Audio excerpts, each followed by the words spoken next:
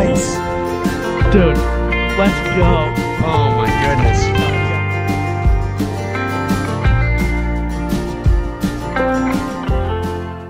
What's going on, guys? Welcome back to another episode of Team Outdoorsman. And today we're going to be doing something a lot different on the channel. This is not your typical fishing or kayak video that you see from us. This is a little bit different. And today we're going to be talking about a topic that I've been wanting to talk about for a long time, and that's vehicle lanolin undercoatings. So vehicle undercoatings as a whole, I will say, they have a lot of controversy around them. Not particularly pertaining to these, but pertaining to things like rubberized coatings, asphalt-based coatings, even some paints, things like that. And rightfully so. You know, if it's not done properly, you could seriously run into some problems and make it worse for yourself. And if you're like me, you know, you have a new-ish vehicle, not like an antique or anything, but newer, and it's starting to show some age. You know, it's getting up there, and it's starting to, you know, see the effects of living in New England, with all the rust that and all the salt that they spray on the roads and things like that. So, doing something like this, in my opinion, turns the 10-year lifespan of a vehicle nowadays to, if you take care of it, double to triple that. And this is what these are designed to do. So things like rubberized coatings, you know, yes, they work, but like I said, if done improperly and that rust is still on there, all that's going to do is just cover it up. Over time, that's going to bleed straight through the rubberized coating and cause an even bigger problem because it wasn't taken care of properly. And I don't see this talked about nearly as much, but if you're like me, I don't have time to take my bed off my frame, you know, hit it with grinders and things like that, get it completely down to bare metal, and then, you know, top coat it, you know, throw primer, top coat, rubberized coating, all that stuff. That's a lot of work, and it's not a bad thing to do if you have the time, but if you're like me, I don't have that kind of time. You know, we all work full-time jobs and things like that, so this stuff, I feel, is a great option for many vehicles. I wouldn't spray these on new vehicles, but older vehicles starting to show some surface rust, vehicles starting to develop some bigger rust that hasn't developed into like rot or anything that will compromise your frame. This stuff, I feel, is 100% worth going for. And I would say there's three main options. There's a fourth one, but I haven't used that one, so I don't want to speak on it. But there's fluid film, there's WoolWax, and there's PB Blaster Surface Shield. So what these are is they're lanolin-based coatings, and that is designed to be a breathable, wet coating that you spray on your frame. Lasts, give or take, about a year or one, you know, intense winter with lots of salt and things like that. They're not permanent coatings, so you will have to reapply them yearly. But in my opinion, the benefits of these far outweigh things like rubberized coatings and things like that. So what exactly is this? So this is not a paint. By no means this is a paint. You have to spray it via two options. You can go with the aerosol forms, and there's aerosol forms of both of these as well. Or you can do the bulk style, which if you're going to do this, I recommend buying them in bulk. It's just buy once, cry once. And what these do is you spray them on through an air compressor and an undercoating gun. I'll actually show you the undercoating gun later in the video that I use, but you spray these directly onto your frame. It's no problem whatsoever if the existing rust is already on there. It's actually what these are supposed to do. You spray these directly onto your frame. I would hit it with an air compressor just to get like the big stuff off, like stuff that can get off from just spraying air from an air compressor. I would just take a quick once over, just hit it, just quickly go through it with an air compressor. But you spray these right onto your frame. What these are going to do is they're going to seep into your frame. Like I said, they don't dry. You spray these right on. They're going to seep into the metal. They're going to pull that moisture and salt out, and they're going to keep the new moisture and salt away from that frame. These have a lot of benefits. So once you spray that on your frame, it's going to be perfectly fine for 1 year. Obviously, depending on use, you know, if you go through an undercarriage wash a lot, if you really beat up on your frame, you know, it might last a little bit less. But for most people, for most daily driving vehicles, you know, all of these can get through one complete winter, no problem.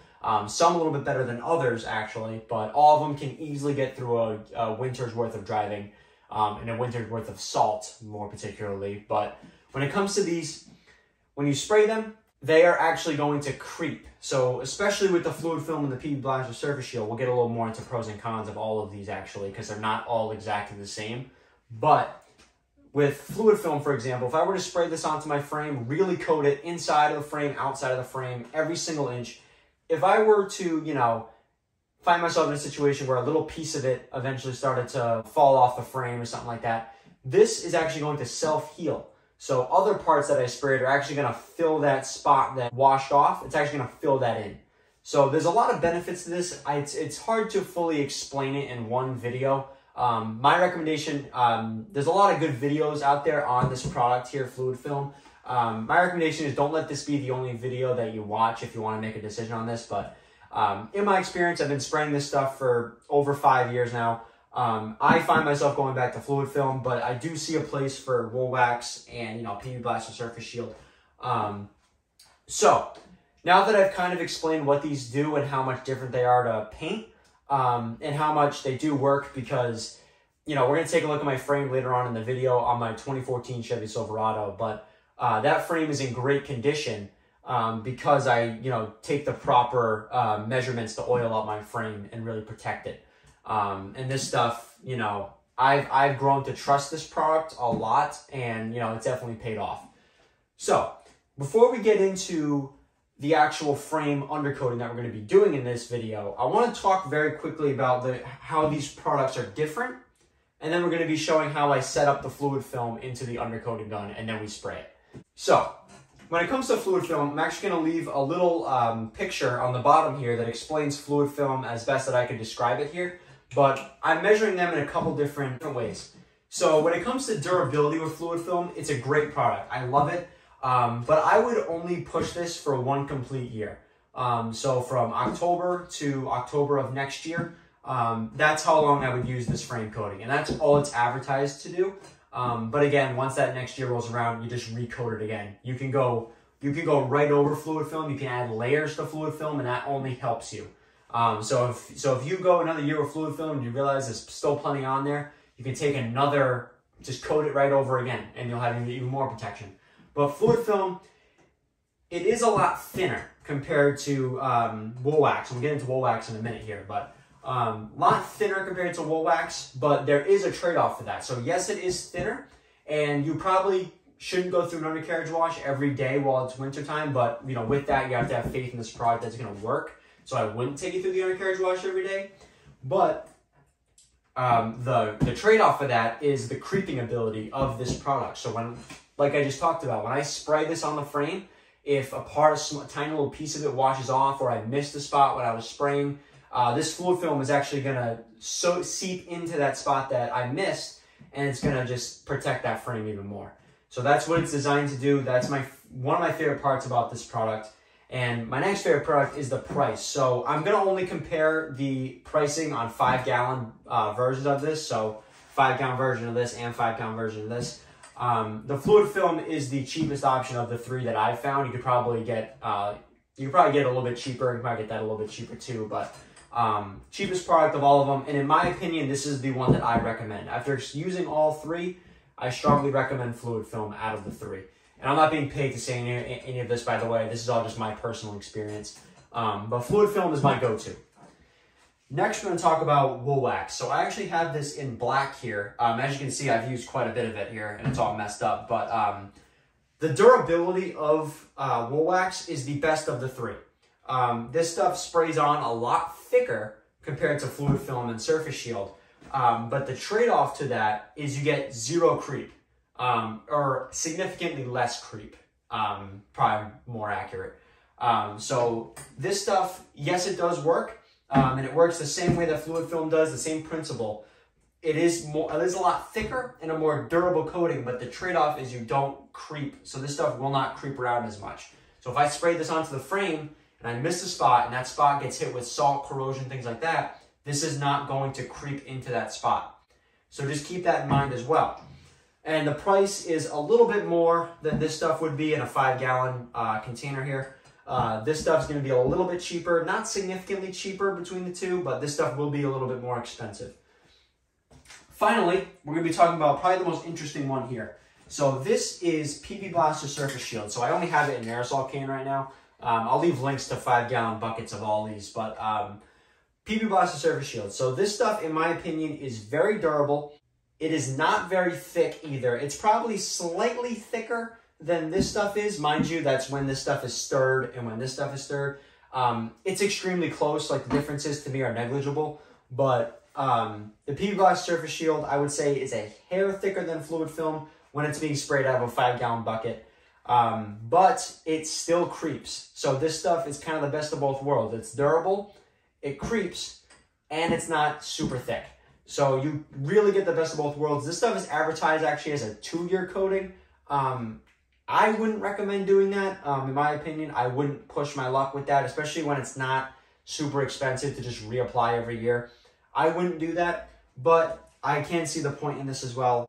To some of you right now, this probably feels like it's a no-brainer, but the trade-off is, in a 5-gallon bucket, this is significantly more expensive than this guy. In my opinion, I think it's just a no-brainer to go with this stuff. Like I said, all of this stuff is going to protect your frame, but I feel like after many years of using all three, I feel like fluid film is the best value. But again, Surface Shield, I actually strongly recommend Surface Shield in the aerosol cans to do touch-ups for this guy or this guy. In my opinion, that's the best way to use this stuff. If you're looking for one that can do all, I would say fluid film is your best choice. So, now that we quickly went through all three, I want to show you how I set this up to get ready to spray. So that's going to include, you know, stirring, getting the right amount. So I'm going to show you the undercoating gun as well. And then we're going to undercoat my frame really quick. So, and that'll probably be a time lapse. So we'll get to the next part of this video now. Okay guys, so I am going to show you how to properly stir this stuff. We just went through what this really is and how it differs from the other major brands of this. Today I'm going to be quickly showing you how to stir this stuff before we get to spraying. So this is a stir that I have. Got my little drill here. And just a little disclaimer, I'm not a mechanic. I'm not going to claim to be a mechanic. But I have been doing this for many years here. So just... Alright, so that's on. Just got to try to remove all this. I can't get my gloves stuck. There we go. Wear a lot of protection when doing this. It's not toxic, but it is very messy. And try to do this on a pretty warm day, because if you don't, the fluid film just becomes way too viscous to do much with. So there you go. That's the 5-gallon jug of it right here. Got the stirrer on. All right, so I'm just gonna stir going up and down.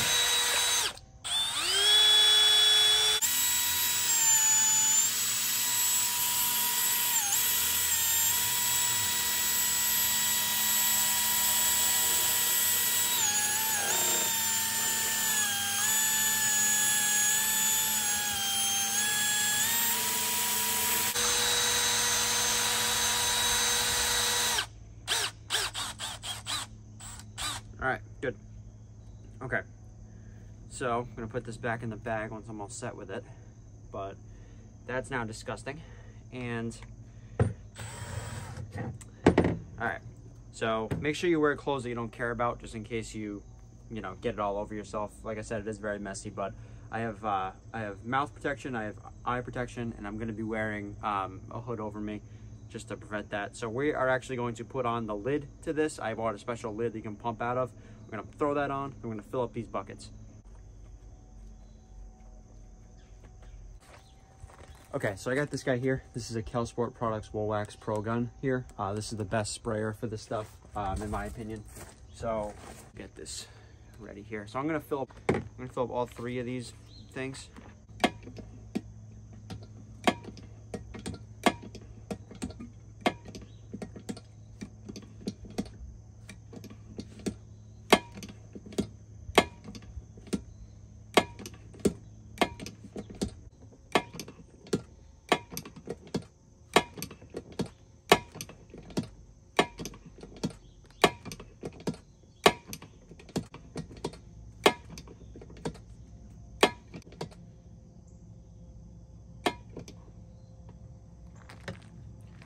Okay, all good.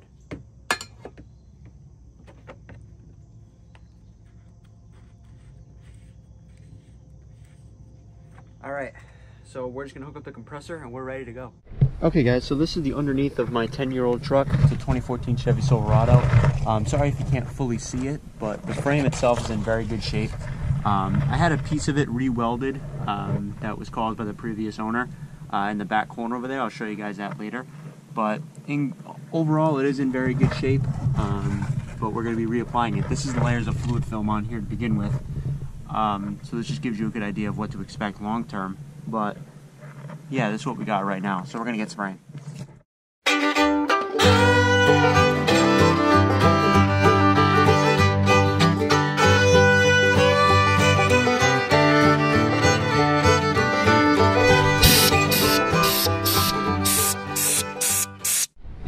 Okay guys, so I'm sorry if it's hard to hear. I have the mask on, but okay. So as you can see, sorry if it's hard to see at any point, but that's all the fluid film I sprayed on. Every square inch of the outside of the frame is coated in this stuff. As you can see, I went heavy on it. Did not go light, but over time, all this blotchiness and this heavy stuff is going to start to spread out. So it won't look as bad, and this yellow is going to fade. It's going to turn into like a brown or a dark gray. As you can see, every square inch is sprayed, everything that I could get to. But if I miss a spot, like we said earlier in the video, it's going to spread out and things like that. So if you want to head to the back here, this was the crossmember that was repaired by a professional repair shop. That's negligence from the past owner. I got this truck about 2 years ago, so I've really done a good job of staying on top of this. I did this on my old car as well. You guys will know I had that Sierra. So as you can see underneath the frame here, sorry if it's hard to see at any point, but really went heavy. I got to touch up on that spot actually. But went super heavy, so I didn't have to do this again until another year. So yeah, that's why you get the 5-gallon jug. Really spared no expense here. So now we're going to tackle the inside of the frame, and they make a special wand for that. Sorry if I'm talking weird. The mask is coming up to my mouth here, but they make a special nozzle for that has a 5-directional spray, and that'll actually really cover the entire inside of the frame, which should be pretty easy. Should be pretty fast to do that. So yeah, we're going to take care of that, but as you can see, everything is fully coated, ready to go for the winter.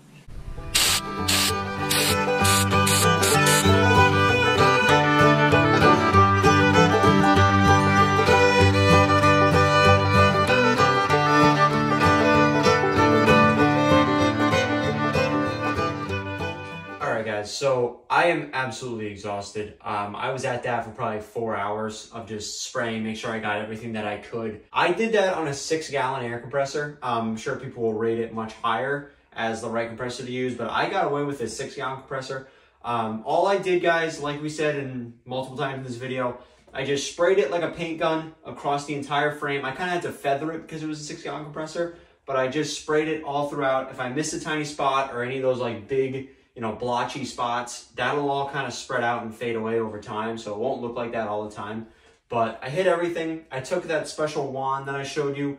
You can't really explain this on video, but I stuck it right into the holes of the frame, held down the trigger, and then slowly brought it out. That's what you're supposed to do, but that whole thing is completely covered in fluid film now. My entire frame is covered in fluid film. The only things that you want to avoid is things that get extremely hot, so you want to try to avoid your engine as best you can. You want to try to avoid your exhaust as best you can, and then you want to obviously try to protect your brakes. I think if you have access to a lift, I'd probably say just use that, because crawling around the floor like that, especially if it's wicked cold out or anything like that, it's not fun. Do this on a warmer day as well, because the fluid film won't flow right if it's wicked cold. It was like 65 today, so it should be fine. But yeah, guys, that's going to do it for today's video. I really hope you guys enjoyed this one. I know there's a lot of misconceptions around fluid film, people thinking it's paint and that it hardens. I hope I explained that properly to you guys. If you have any questions, be sure to comment down below. But we'll see you guys in the next video. I'm going to go take a shower. See you later.